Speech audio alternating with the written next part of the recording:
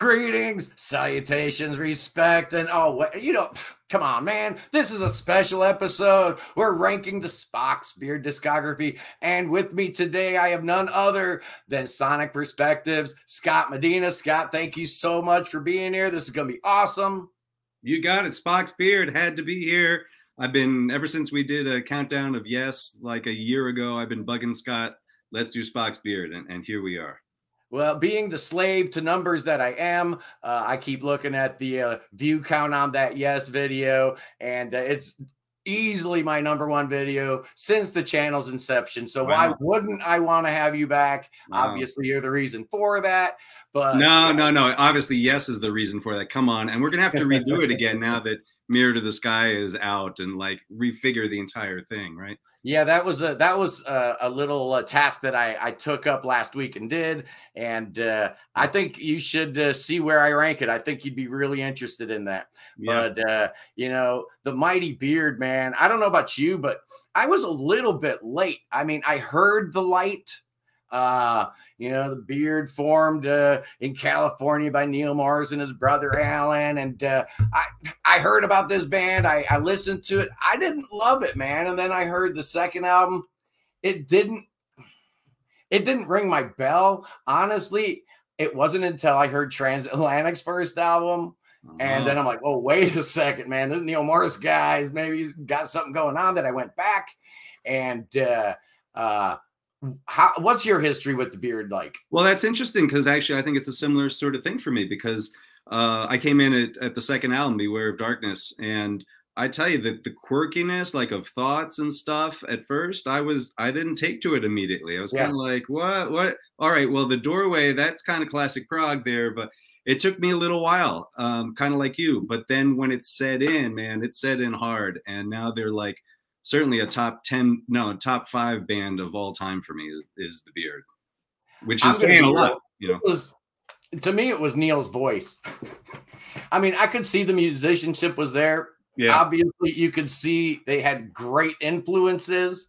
Wore them on their sleeve, maybe a little bit too strongly, but I really think it was Neil's voice that I just didn't like. It took me a real long time to connect with it. Yeah. And, you know, once I finally did, obviously, yeah, Neil Morris is probably my favorite modern progressive rock artist. And Spock's Beard, obviously, one of those foundational bands of the third wave of prog. You know, you had a bunch of metal inflected stuff with a little bit of prog, but there were very few prog bands with a little bit of that something else. And we kept hearing about Mike Portnoy, you know, talking about this band and finally putting them on tour with Dream Theater. But it still just seemed like it was the metal bands that were getting all the love. And little old Spock's Beard was like it was like the little engine that could almost. Yeah. I was always rooting for him. And then Neil Morris quits the band after 6 stellar albums. Wow. That hurt. That really hurt, boy, because I saw the first time I got to see him live, Neil was still in the band opening up for Dream Theater on that tour. And I mean, I loved the band at that point, but seeing Neil on stage, I was like, what the hell is this? Yeah. I mean, these guys are going nuts. This front guy is crazy. And I mean, it really just amped up my enthusiasm for the band. So like when he left after Snow, that was a big blow. Hurtful. I mean, didn't even tour it.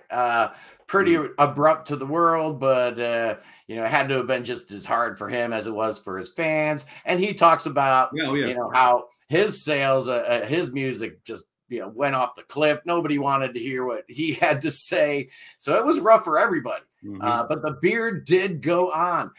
They pulled the Genesis, and we had Nick DiVirgilio stepping up, you know, doing what needed to be done, and wearing both hats, singing and drumming. And the 4 albums with him at the helm sadly don't do as well in my rankings. I don't want to give anything away here, but excellent albums though about that era overall. The Nick era. They're excellent albums. It's just, I think we all would agree, it's a little more rock than prog, and I think that came down a lot to Nick. You know, he was a rocker at heart. He's just like, man, I just want to rock out. And you know, he took he convinced the guys to take control of the band up as the lead man. And I mean, the parallels to Genesis and Spock's 6 albums, the last one being a double album around a, you know, disaffected youth, and then the lead songwriter leaves the band, the drummer comes out. I mean, it's just it's eerie. Yeah, it is a little eerie. It really is. And then you know, you add in the David Longdon connection and Big Train, and how he was almost a replacement singer. It kind of boggles the mind. I mean, yeah, it goes on and on. There's a lot of synergy here at play, and you know, for a lot of my subscribers, they love the classic prog, and they're just kind of discovering more modern prog. So I'm excited to do this with you, and just a little bit more about the band once we get going into the meat of it, because we all know Nick DiVirgilio didn't stick around. He had Cirque du Soleil was calling him. He had Big Train calling him. And so they had to kind of reinvent themselves all over again. And Nick being that important a character, it took Jimmy Keegan and Ted Leonard to fill his shoes. But 3 albums with this, you know, pseudo lineup of the band. What is going on with them now? Have you heard anything? Well, you know, I still was strong in the faith after Noise Floor came out, the last album. That was 2018. Yeah. Nick came back just to drum, studio musician officially on that, but he did do some live shows with the band that I caught that were phenomenal at that point, drumming with them. And then, you know, I thought it would continue. I thought by now we would get something out, but as time was rolling, weren't there plans with Mike Thorne from Saga? He played with them. He played several gigs with them, or little tours with them. I saw those on Cruise to the Edge. Mike knocked it out of the park. Oh, man. Barefoot. He was just killing it. And so that was exciting. But, you know, now as time has gone on, Rio's come out with his solo album. So some tour dates were scrapped, partly because of COVID and stuff. But I think I'm just conjecturing here, but from what I'm sensing here, I think it's primarily Alan just isn't really into. I mean, it takes a lot, I think, to get him to move back into the band, because he's got full-time career and company that he runs, and at the same time, you've got Pattern Seeking Animals that started, and then Rio did his solo album with Alan, a lot of the members on it. So, man, at this point, really, the only thing I was just musing about this the other day, and I hope that Neil will pull it together like he did in 2016 and do a little Spock's reunion, maybe for Remorse Fest. Maybe they even do a final tour or something, just to kind of give closure on it. That's what I'm open for as a Spock's fan, but I'm not holding out a lot of hope at this point for another album. Well, you know, you brought up the 2016 where they played the snow shows, but they were also kind of supporting the Greatest Hits album, which had the Falling for Forever track on it, which had every member of Spock's Beard, past and present, on it, and it was absolutely incredible. So I think all fans would love to hear a whole album kind of along those lines. Would not be complaining at all. Anyway, the mighty Spock's Beard, it's hard to believe, but all these years, they've only got 13 studio albums out. So what we're going to do today is I'm going to have Scott give me his number 13, and then I'm going to rebut, and then we're going to kind of lay it out on a tier chart. And so, Scott, what do you have at number 13? All right, strap in, kids. This was hard. I mean, Spock's one of my favorite bands of all time. This is not easy. Like, it pains me to put something at the bottom. I know. I want to know what you got, though. And it surprised me, because when this album came out, I thought, oh, Spock's is back.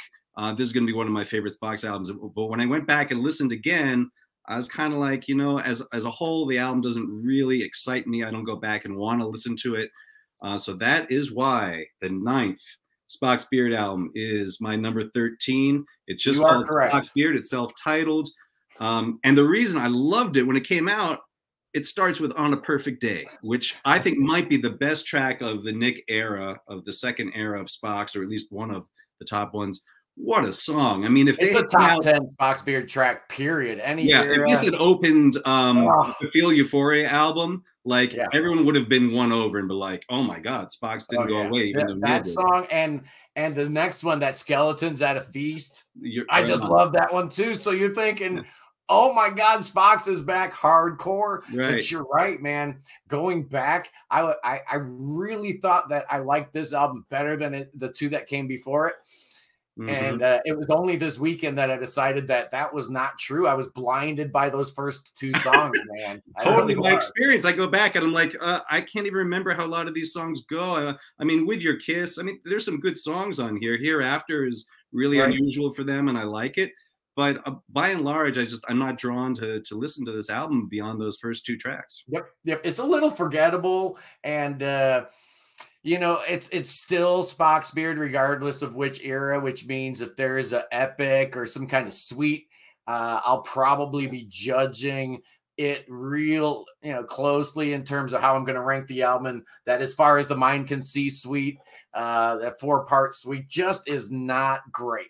Right. I mean, it doesn't compare to some of the other little mini suites that came out before, and that hurt its score for me.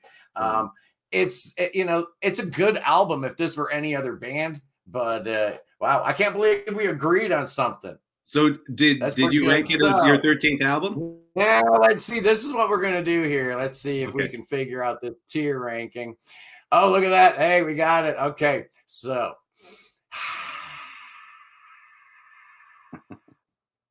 where is it gonna go now? Where do we want it to go? Well, again, we were talking about this before. Is like, is this relative to each other, Spock's Beards? Like, if it were relative, you'd have to put it down there. But I would never say that that's a 2.5-star album in general. I can't do it, man. I can't do it. I can't do it. I think I'm just gonna leave it there. Okay, fair enough. I can agree. It feels right.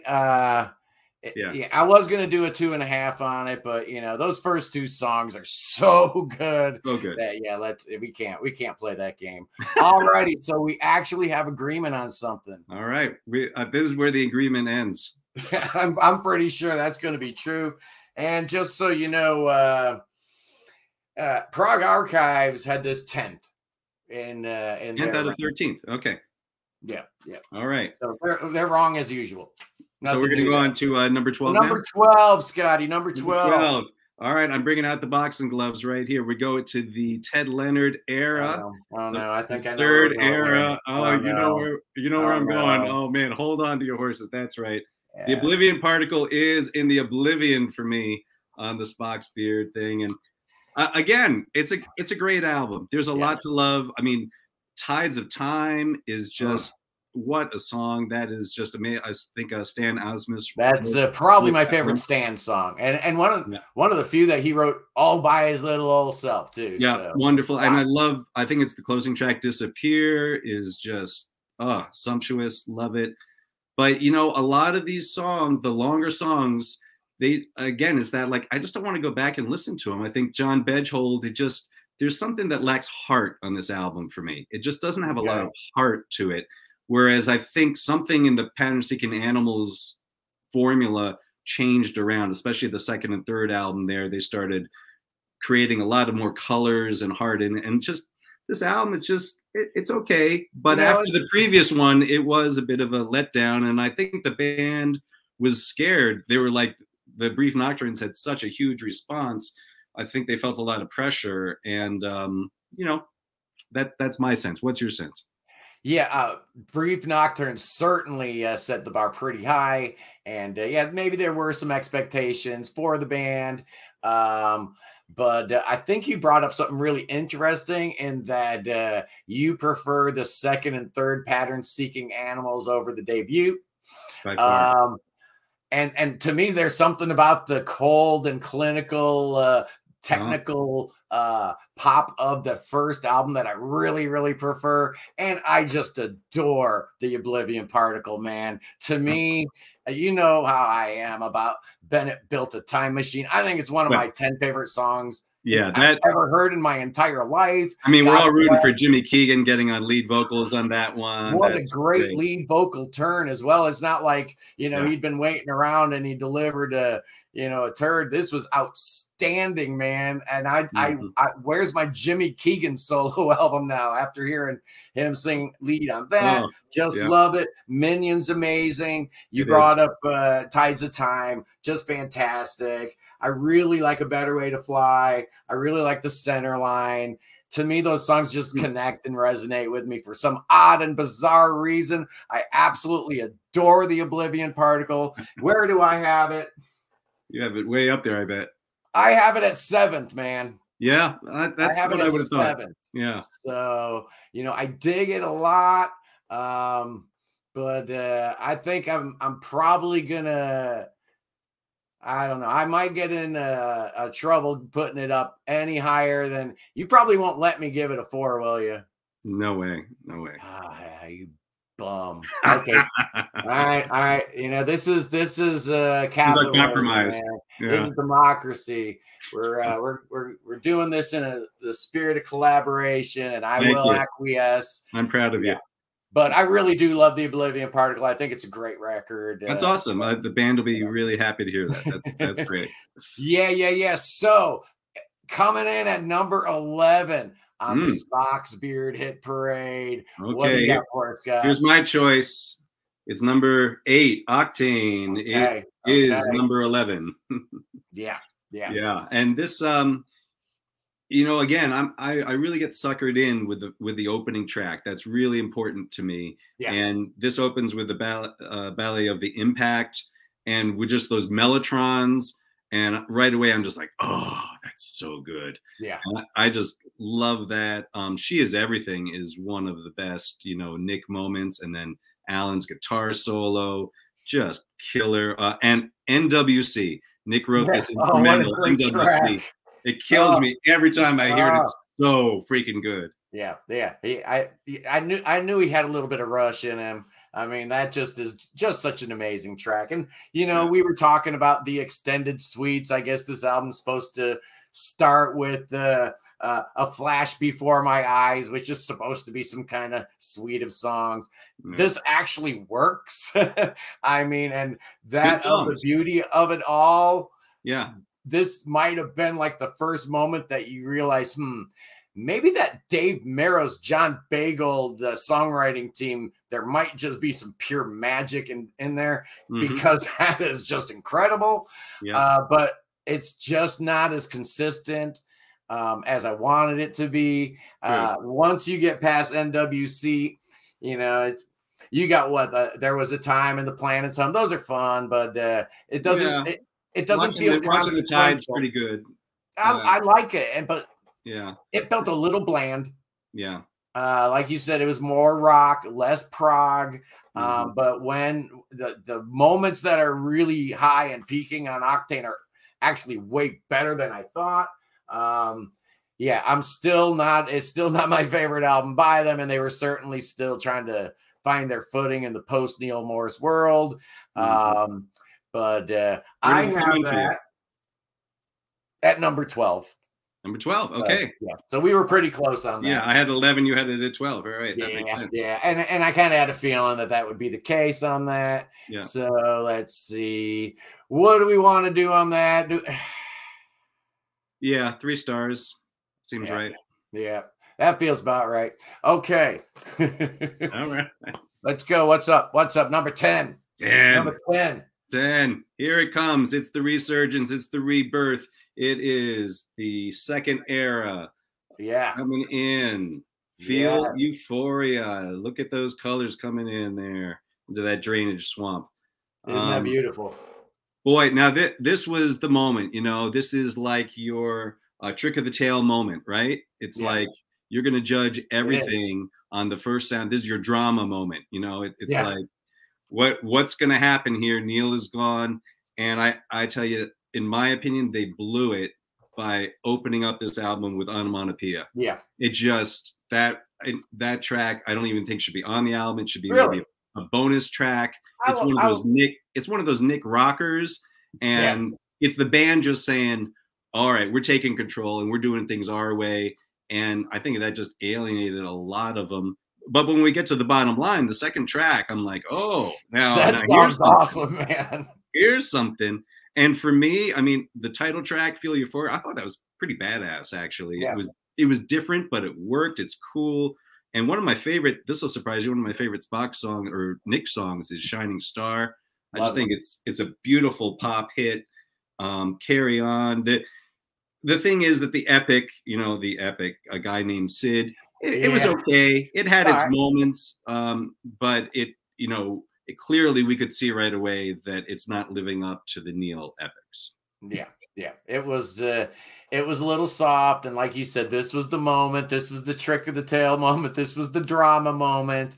And I think I like Onomatopoeia a little bit better than you do, but boy, it sure tasted different than anything that came before.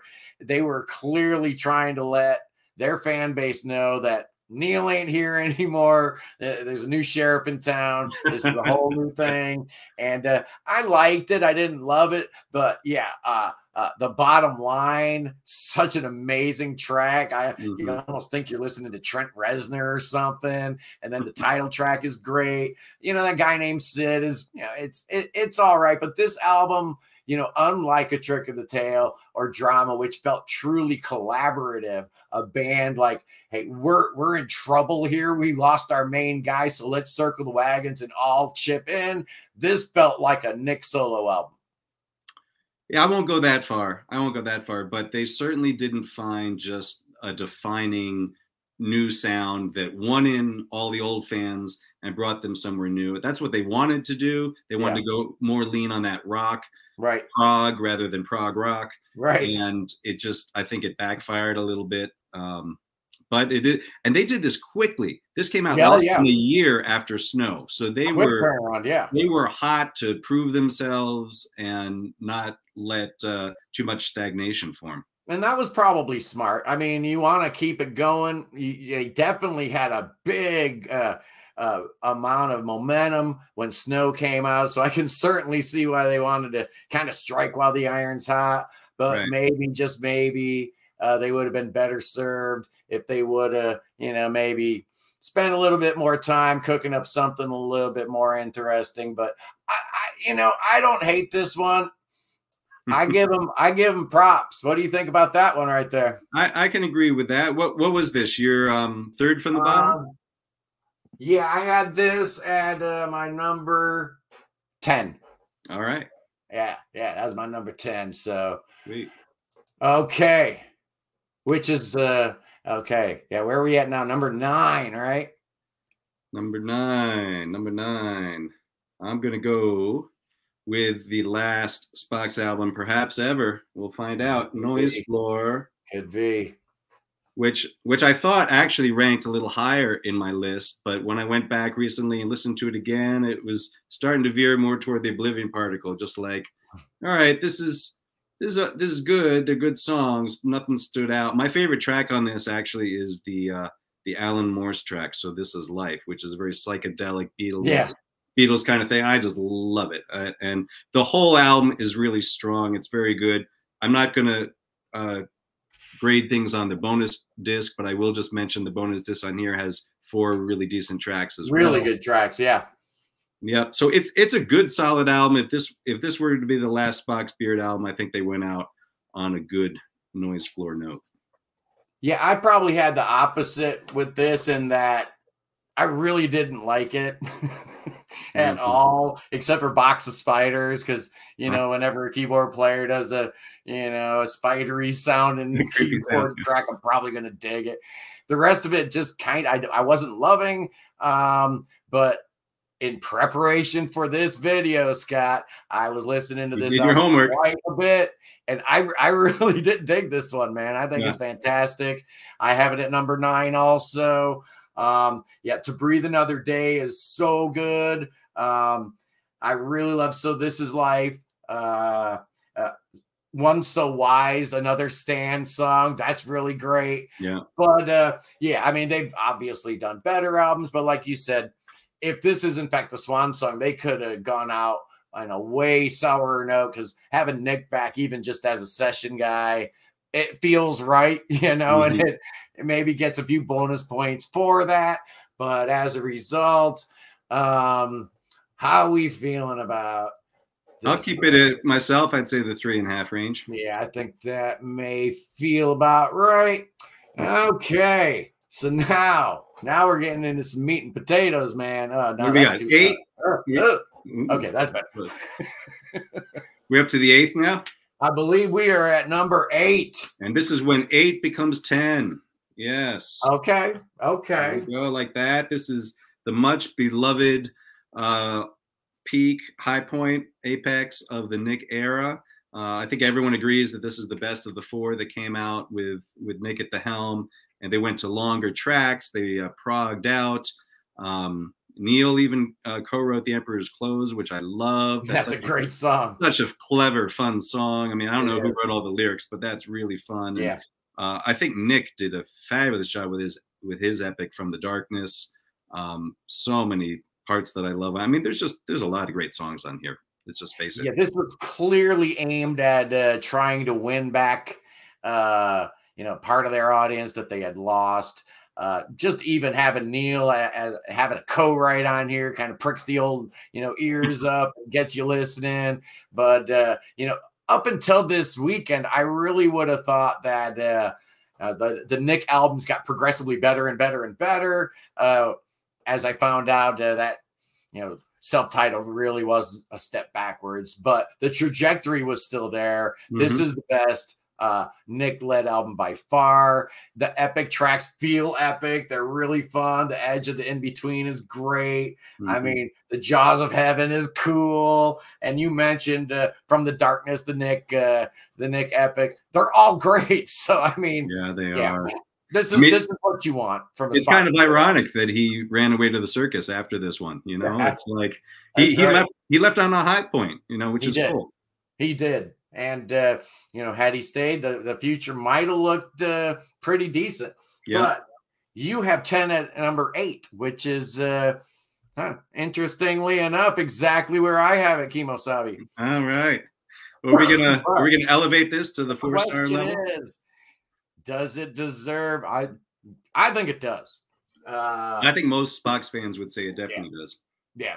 I can't. I really can't imagine a world where Spock's Beard 10 gets any lower than 4 stars. So yeah, let's leave it there. And now we're at number 7. Man, these records are getting so good here. So good. So good.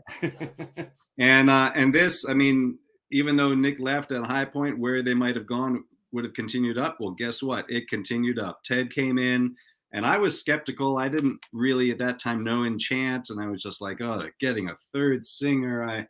I mean, how many hits do we have to get as Spock's fans for this? And then they came out with this gem, Brief Nocturnes. Just, I mean, this blew me away. Every track, there is no filler, all killer on this album. Neil has 2 co-writes, most impressively, the Waiting for Me, but John Beghold comes out with Something Very Strange. Wow, what a song. They redo Ted Leonard's Submerged, which is like one of my favorite pop songs from Spock's Beard. It's just incredible. I mean, every track on here is amazing. It's a winner. I mean, any album that starts out with Hiding Out is probably going to be a pretty good record. Just checking on Spotify, that is their number 1 song on Spotify. Wow. Which kind of surprised me a little bit. Yeah. And bringing Ted into the band, I mean, it's almost a little bit like Kansas meets Spock's Beard in some places, which is a good thing. Well, let's be honest, as much as we love Nick DiVirgilio, one of the greatest drummers alive, one of the greatest singers you want to have in a band. I mean, Nick is the best out of the 3. Nick is the best singer. I mean, it's incredible, but still, he's insane. But did he fit exactly what us fans wanted from Spock's Beard? And I thought the answer was yes until this album came out. And I realized, no, Ted Leonard's the answer. Oh man. Yeah, he fit Spock's Beard like a glove. And like we were saying, the album starts with a Ted Leonard song. And again, just announcing to the world, yeah, the beard is back in a big way. And this album's just great. I think it's perfect from start to finish. You know, afterthoughts, so much fun, something very strange. John Bagel really showing the world, you know, because his early songs, like on, you know, the first couple post Morris albums, didn't really ring a bell for him. They weren't fantastic. And just something happened over time where John Bagel's songwriting got so good. And this was one of those moments where you realized, I think he's bigger than the beard. And you could almost predict that Pattern Seeking Animals might actually happen. Interesting. Such a talent. I love this album. I have it a little higher than you do. Let's see here. I have it at number 5. Right on. I'm not going to argue with that. Yeah, I do. I have this at 5. So let's see. Let's see how we want to put this up on the tier ranking. Oh, well, man, it's going to be hard for me to put it. Yep. Gotta. I got some weight around here. I'm going to pull a few strings and see if I can get that at the 4.5 mark. Absolutely. Cool. I'm not arguing. Cool. So now, are we at number 6 already? We are. And I mean, really, that's the only reason that Brief Nocturnes got in at 7. I think the reason is obvious. There were 6 Neil Morris albums and we're at number 6. I was just going to say, yeah, that's really weird. I did have one non-Morris album in my top 6. I'm looking forward to seeing which one it surpassed. Yeah. Yeah. Which one of the 6 was it? Let me look back. You know which one it was. Come on. I don't. I'm going to find out. Okay. Because my next pick is going to be controversial, I think, for a lot of spots. I think it might be. Yeah. Number 6, I'm coming in with the debut of The Lights. Not as controversial for me. Guess what I have The Light at? 7? I have it at number 6. Oh, at number 6. All right, there you go. I do. Yeah. So, and what are your reasons for not pontificating over this thing and wanting to, canonize it, making it the greatest thing since sliced bread? I just don't think it's their best record, and I don't think it's even close. No, there's no Rio. Well, there's no Rio, and I mean, I think just more people love the title track than I do. I really like it; it's fun. But I came to this album actually later on, because I started Beware of Darkness, and I kept going, and I didn't come to it later. And at that point, I was just like, "Well, this is a really fun, one-off, quirky epic." But the real reason I love this album is Go the Way You Go. To me, that is just one of the top Spock's Beard songs ever, one of the best live songs ever. Yep. And I'm just in love with that. And actually, On the Edge is the other song that I really love. I love it too. I think The Water and the Light are the 2 weakest songs. They're the long ones. But yeah, Go the Way You Go. And that last song, really good. But it felt like there was something missing. And I did hear the second album. I heard the first 2. And it didn't.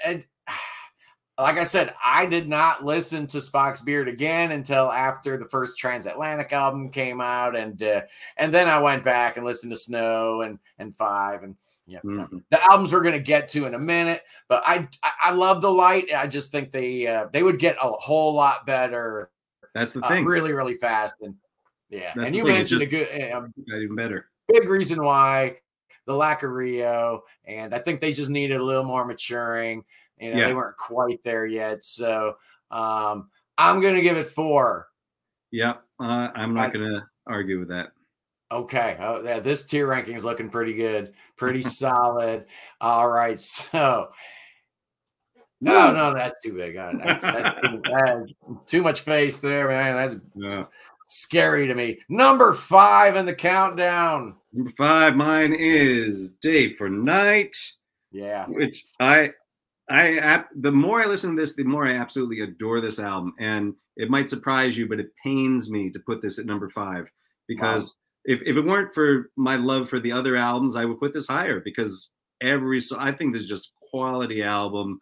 Crack the Big Sky is one of my favorite Spock songs. Also, it's just impeccable. mean, they even come in with a searing sax solo in it. It's just, and the epic, you know, which is just a bunch of excellent tunes strung together. I mean, everyone. I just love. I think some Spock's fans consider this a weaker one. Maybe this is the one you have lower down in your score, but for me, it's just a fantastic album. Well, I have it at number 9. Woo! And you'll be happy to know that Prog Archives has Day for Night at number 11. What are they thinking? Yeah. Number 11.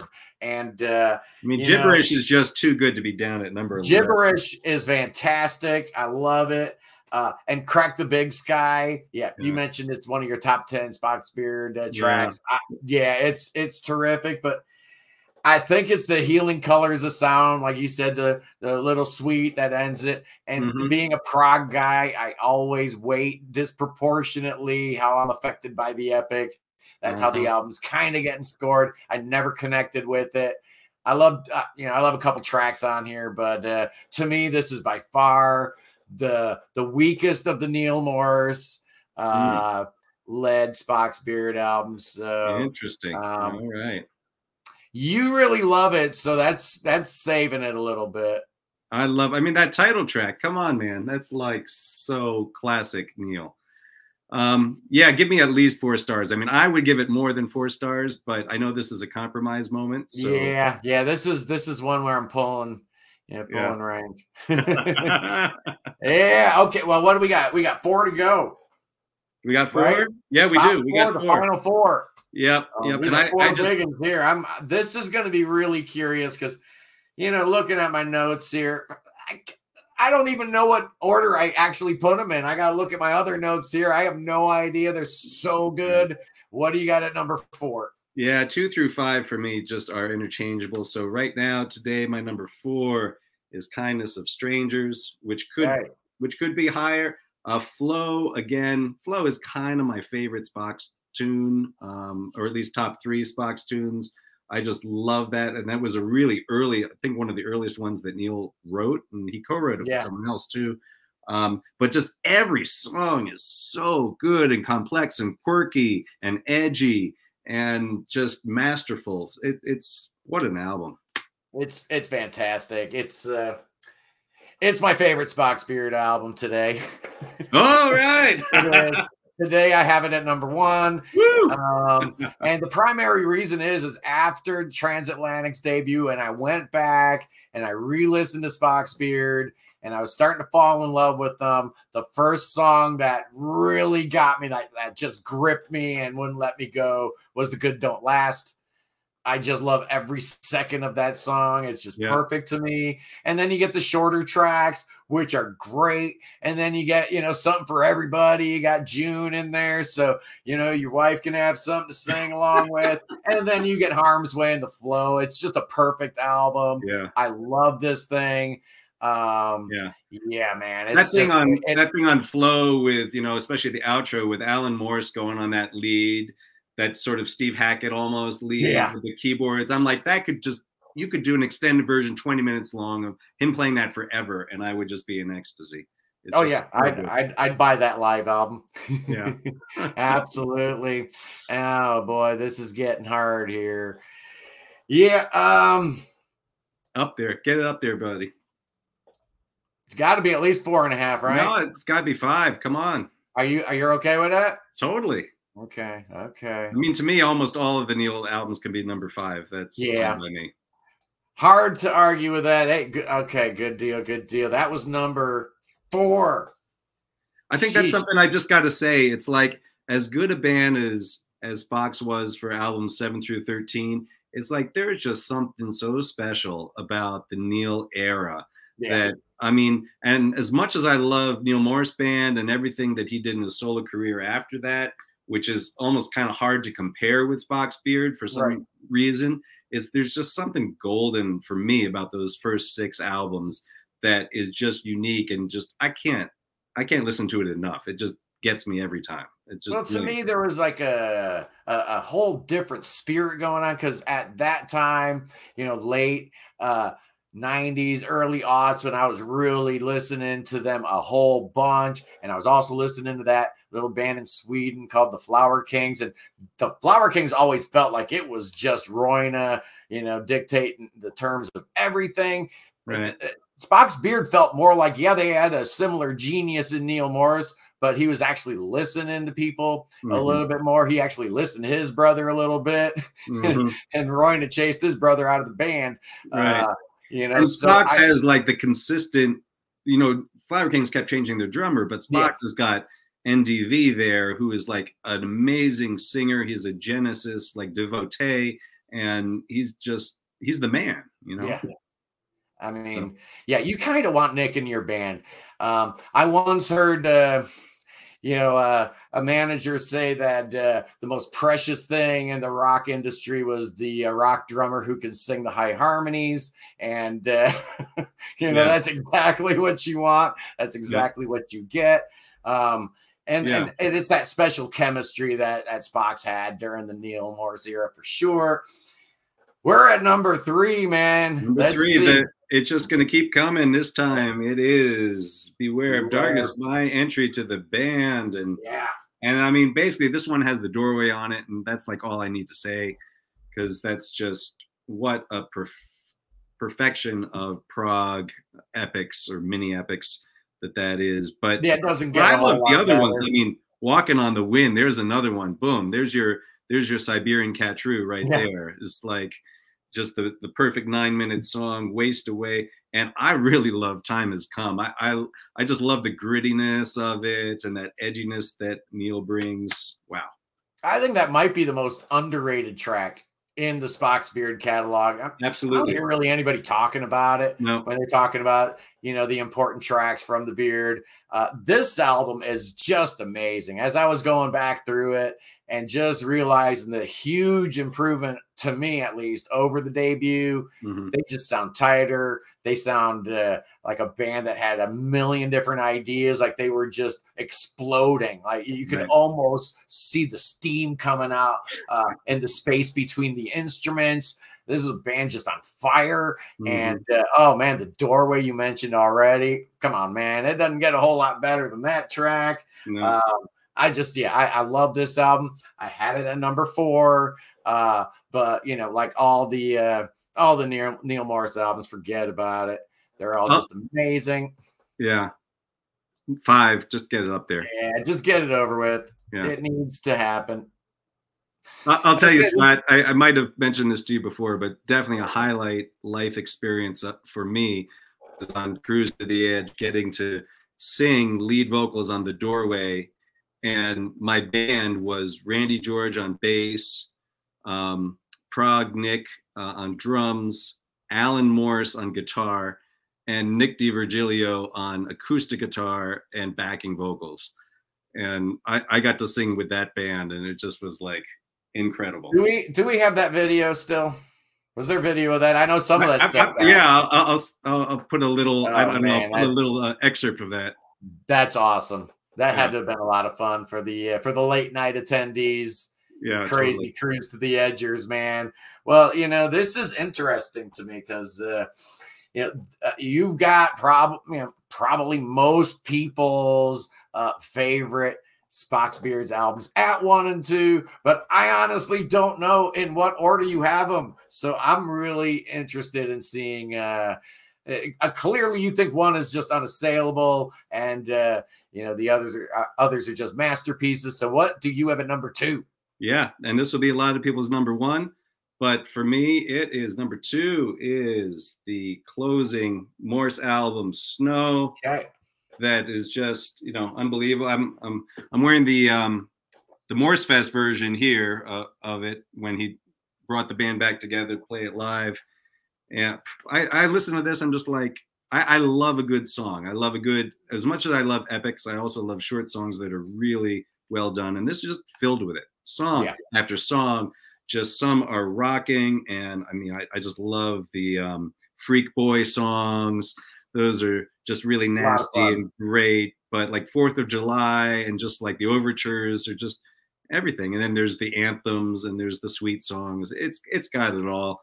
Unless you hate you know, thematic stories like this, I don't see how you couldn't love this one. I know people like to make the comparison to The Lamb Lies Down on Broadway, meets maybe the movie Snow, or what was that called? Powder. Powder, totally, yeah. But you know, this thing has its own personality, and it just really feels like Neil had a very clear vision on this thing from start to finish. And it's really hard to do a double album, a concept album with recurring themes and not have it feel, you know, a little like retreads. Oh man, we heard this reprise again.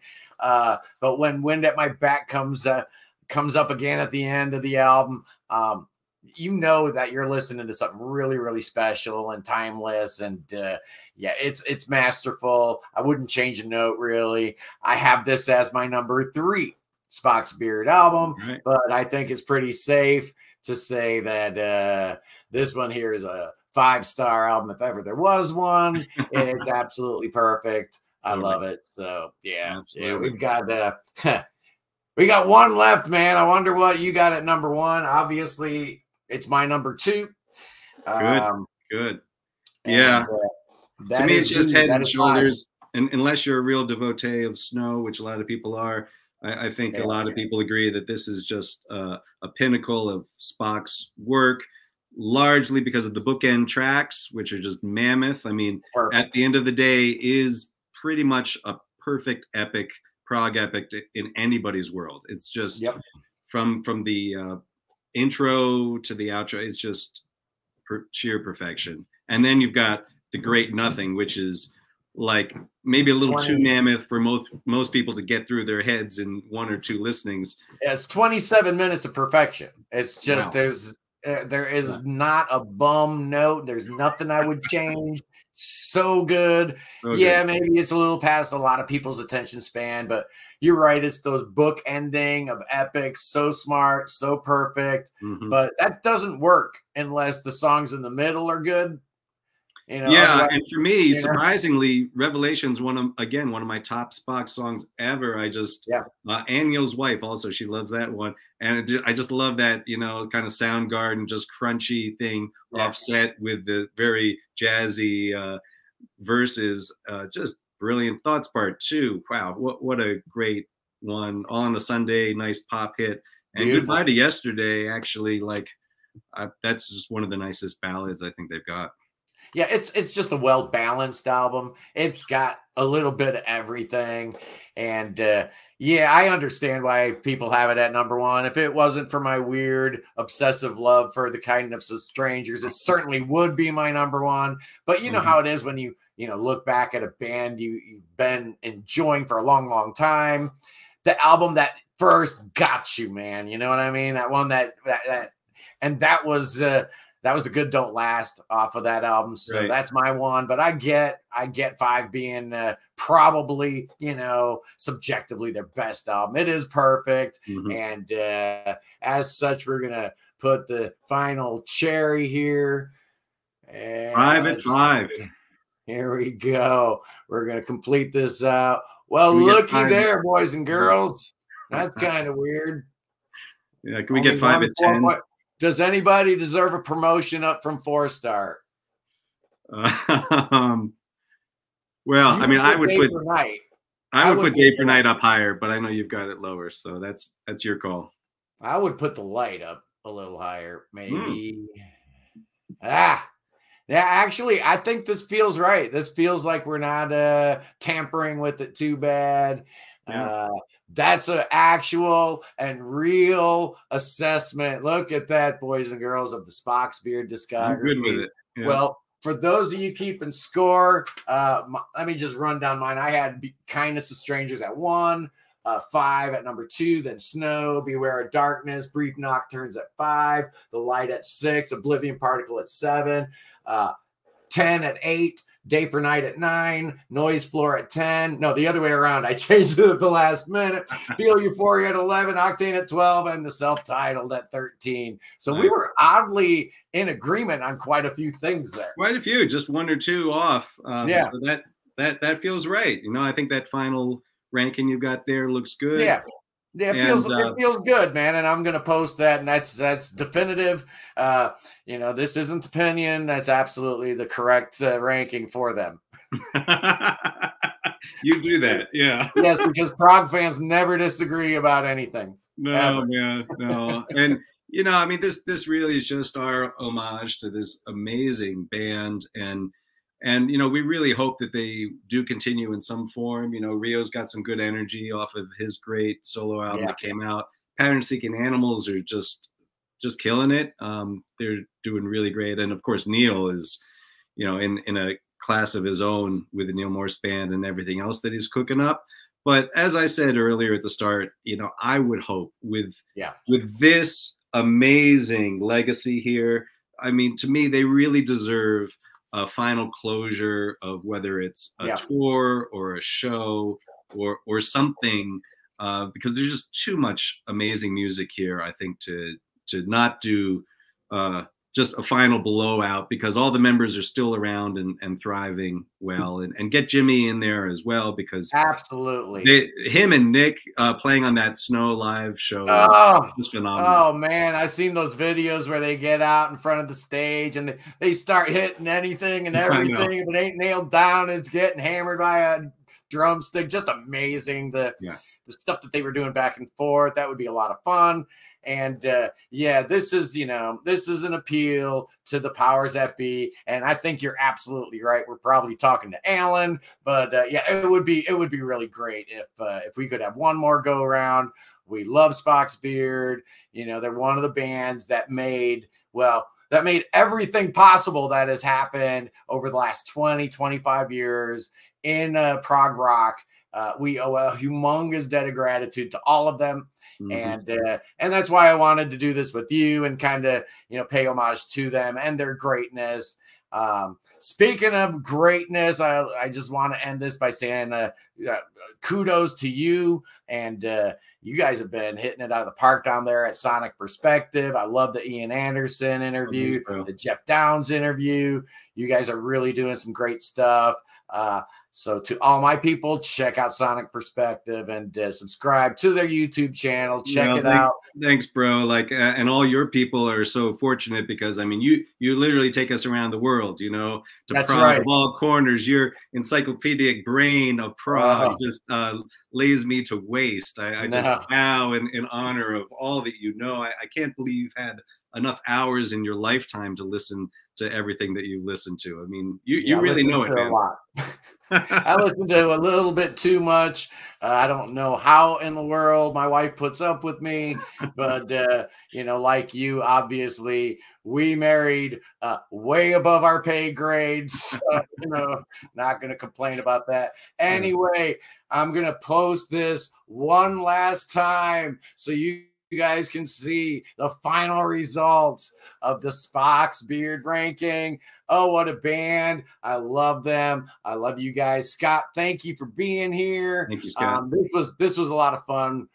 Maybe we'll do it again one of these days. Absolutely. We'll find something else to geek out about. Yeah, we will. Anyway, thanks everybody for sticking around. I'll see you soon. And this now.